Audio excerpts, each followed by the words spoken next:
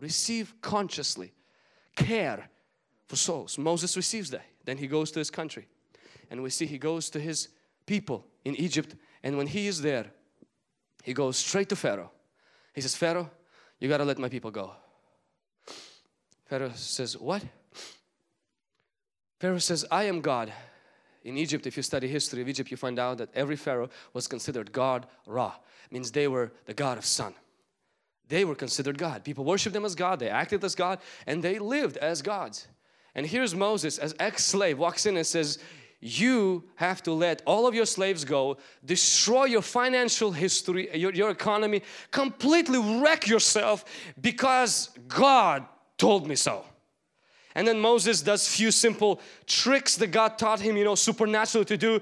And Pharaoh brings his guys, they do a few tricks and cast Moses out. And instead of that, Pharaoh increases the workload for Israel. So now not only Pharaoh doesn't like Moses, Israel come to Moses, say, you put a sword in Pharaoh's hand. Get out of our face.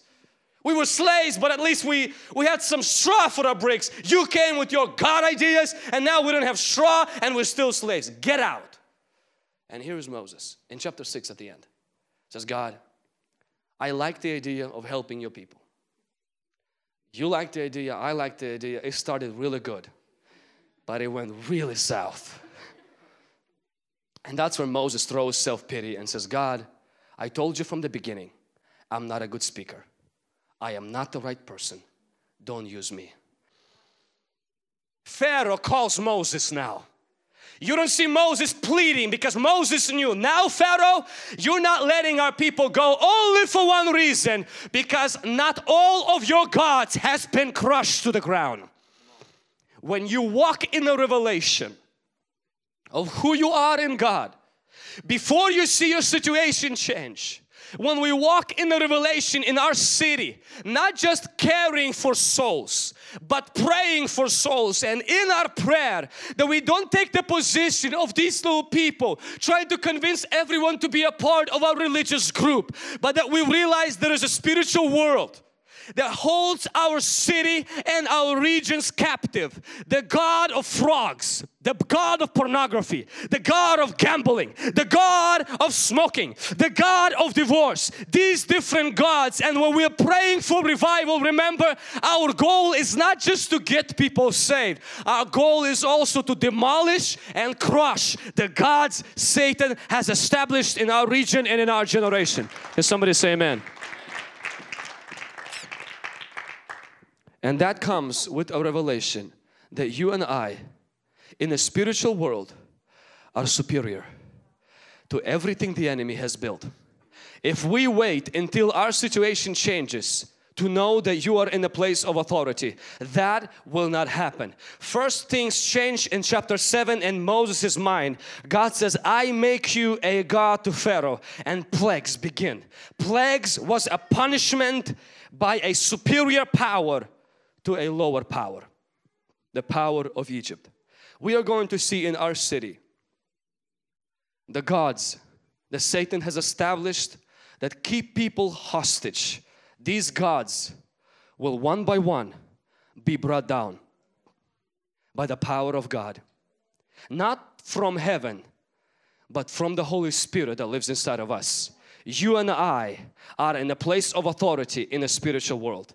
We might be ex-slaves. We might be ex-drug addicts. We might be ex-alcoholics. We may be ex-adulterers. We might be ex-this and ex-that. But I want to tell you, when God says that He is the King of Kings, that's us. We are no longer ex. We are now in authority. We are now in a place of victory. We are now in the place of God's rulership. And we pray out of that place, and out of that place we see the enemy backing down.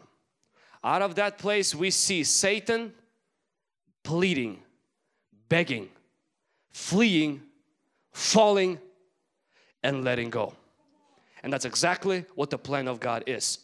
And God said on purpose to Pharaoh, I will harden his heart.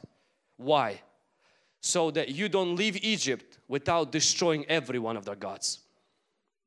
I'm not just interested in helping your people. I'm interested to get the point across to the enemy. You are defeated. When we pray for revival, when we pray for our friends, when we pray for our city, we don't have to expect that things will always go like we expect. But at the end, we have to know one thing. We will win. The enemy will be defeated. And people will be saved. In Jesus' name. Maybe you prayed for someone, they responded to Jesus, and you don't see them coming back to God.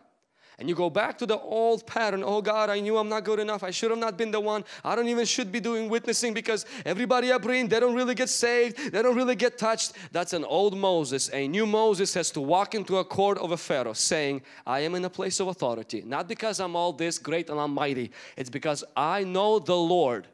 And because I know the Lord, He makes me Lord over my circumstances. And Pharaoh is not my God.